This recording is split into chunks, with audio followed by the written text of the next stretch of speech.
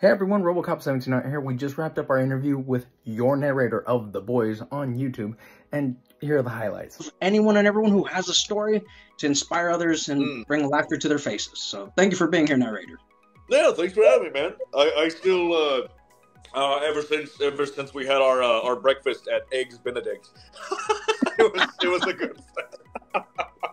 Where did the name Your Narrator originate? When I was growing up on the farm, none of my friends were around me, but, ADHD filled me, with lots of land and no, parental supervision. I was like, well, if my friends aren't here, I'll make my own. So when I watched a show like Avatar, there was like a whole bunch of hidden lessons in that show.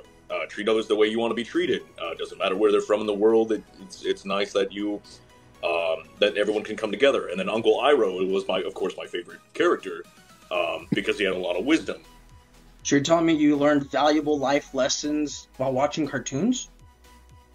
It's crazy, isn't it? Times have changed. I know. I think the only thing I kept from my time in the army was like the patches, of course, and then I kept the whoopee blanket. That was like the softest, warmest blanket, and I love cherry blossoms, as evident on my arm. But good to know, folks. Everyone knows that now. Everyone's sending cherry blossoms. Oh my God! Send him cherry blossoms. That's why I enjoy doing these interviews, because there's people who actually are humble and caring. Look at this man! Look at this man! You humans, love him! No, don't throw him. I say that and a bunch of roses get thrown in my face. But then as I was going to it, that's when YouTube started. And I was just playing VR chat one day, practicing voices. Molly and Josh showed up, and they put me in a video. I said, thanks. This was the narrator guy. And they were like, you, come here. And I'm like, ah! Scott, yeah, me and Scotty have hi, Scotty. Hi, buddy. Hi.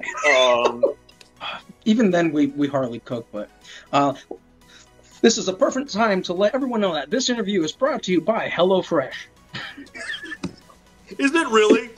No. Oh, dude. That would have been the perfect segue, though. Eddie's, of course, was, had a sombrero and a poncho. Yeah. I have abs too, but they're hiding under a thick layer. Listen, I get the appeal of abs. I want abs too. If you're going to a party, and at that party you show up, are people more excited that you bring a six-pack or a keg? Not for me. For the ladies in the chat, do you have cake? I have cake. Whenever I see my success, I'm like, that's awesome. But then I also see their success. And their success inspires me to do better. Are you a furry? Speaking for a friend. Holy I know shit. exactly. I don't care. Listen, I don't care who you are. Lola Bunny was hot. Okay.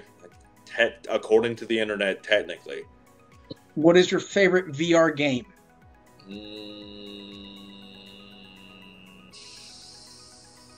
So The Forest was really good in VR. It was really cool.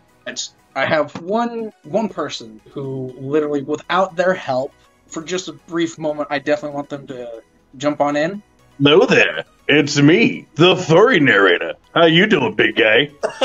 Oh my God, brother, what's happening? There's another one of me?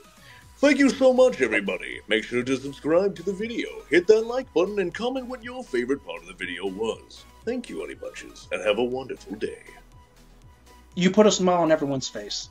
Thanks, so on man. behalf of my community and a bunch of other communities that may or may not know who I am, again, a massive thank you, my dude. Thank you, man. Thanks for having me on, man. This is awesome. If you would recommend someone who's kind-hearted, laughter, brings joy and chaos and overall good vibes to the community, who would you personally recommend for the next interview like this? Of Batty and Double Tap, Eli.